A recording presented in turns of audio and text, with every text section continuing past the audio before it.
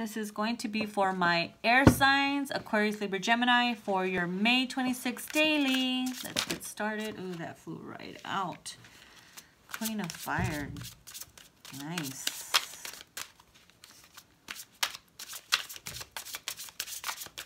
Aquarius, got the Queen of Fire. Come on, Libra and Gemini. Libra.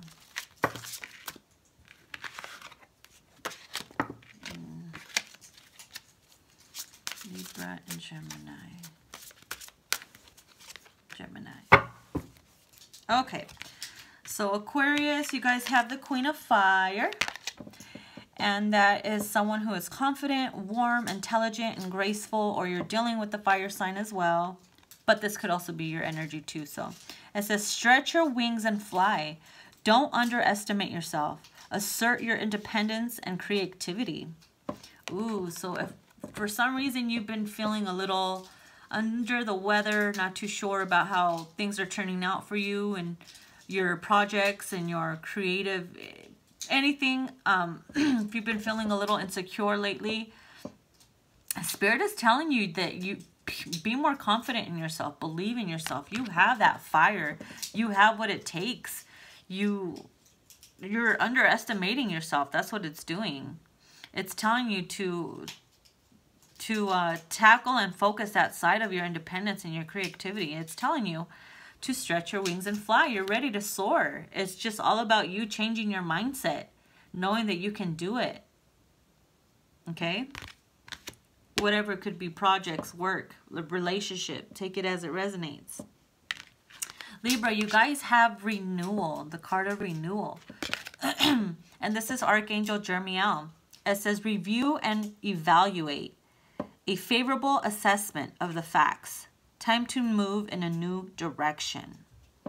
So if you've been looking at a situation or a family or people, friends, anything, work, and you have been reevaluating it and you're feeling like you're not very happy with it or pleased, or you know that it's not something you want to stay with or continue to do, Spirit is telling you that maybe you need to start something new. It's okay to leave it behind. There's nothing wrong with that.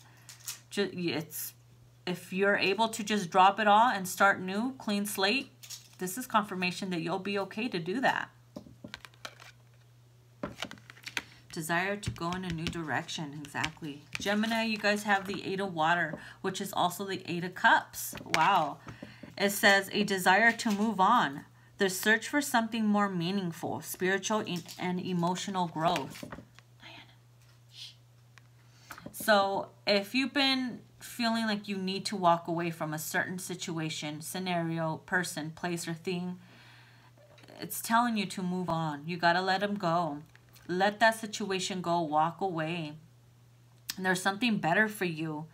You need to freaking walk away from whatever doesn't serve you so you can allow the abundance and the creativity to come in and start something new and just let the universe take over and let them bless you with abundance. But with you not walking away from certain things that are not good for you no more, it's like you're blocking your abundance and your blessings from coming in, because it's like telling the universe that you're not paying attention to their signs or not paying attention to the feelings that they've been giving you, or any situation or the signs they've been giving you, following your intuition. It's like a slap to the universe's face because you're not listening to them.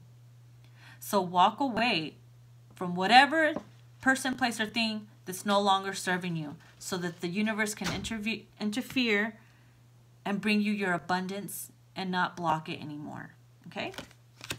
Okay, air signs, this was your daily, May 26th, and I will see you guys mañana. Bye-bye.